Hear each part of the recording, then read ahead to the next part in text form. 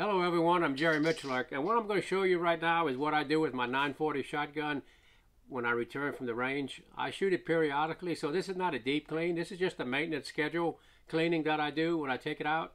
One thing about Louisiana, it's always extremely damp, so I want to prevent rust in the bore and the chamber. As paramount on my shotguns. So, give you an idea on what I do.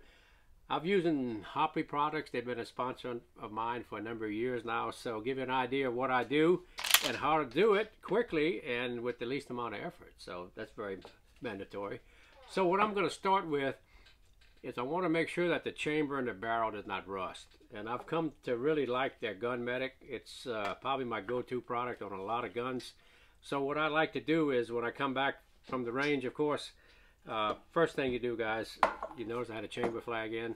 I'm going to check to make sure there's nothing in the magazine. It has a brightly colored follower, so I know instantly that the gun is empty. And also the chamber, that's what a chamber flag does. It fits in the chamber, so you can't have two things in one spot at one time. So I love a chamber flag, guys. If you don't have a chamber flag, get you some, even if it's a tie strap. Anyway, here we go. We're going to start the procedure. I'm going to take a little bit of the Gun Medic spray. They also have a CLP product that you can put on the guns, on the bore snake. I just use the Gun Medic spray. So what I'm going to do is flip it around a little bit, give it a little shot in the chamber, down the bore.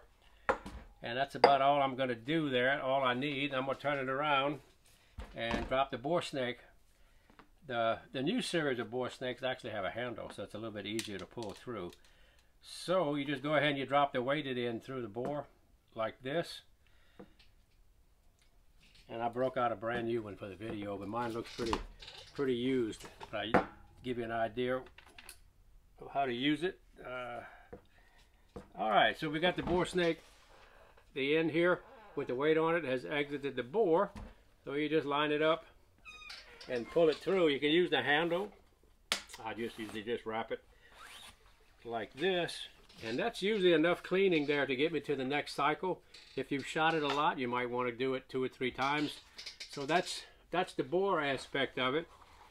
And another thing that's greatly overlooked on a shotgun, especially a semi-automatic that you shoot a lot, is the condition of the extractor. So I'm going to oil the extractor, and this is something I do every time I use it. Give it 1 or 2 drops of oil. That little spring and plunger really takes a beating.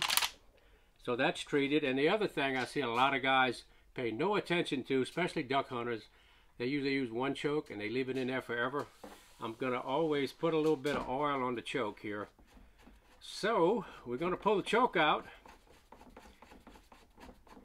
We pretty much constantly changing chokes. At a match you might find yourself once or twice during the competition changing the choke, put a little oil on it, put it back.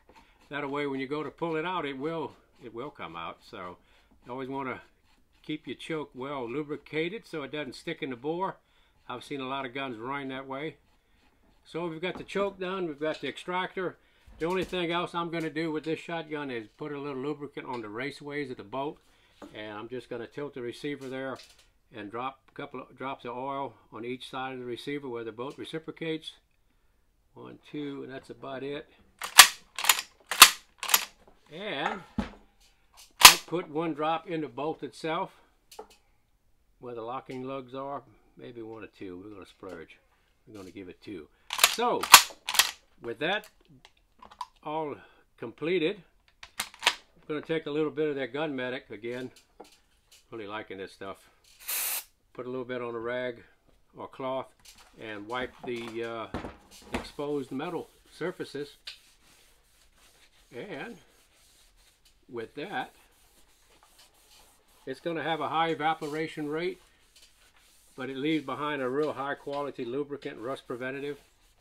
And one thing about Louisiana, again guys, a lot of humidity. So that's what I do to keep my 940 running in between cycles and shooting cycles. And there you have it, guys.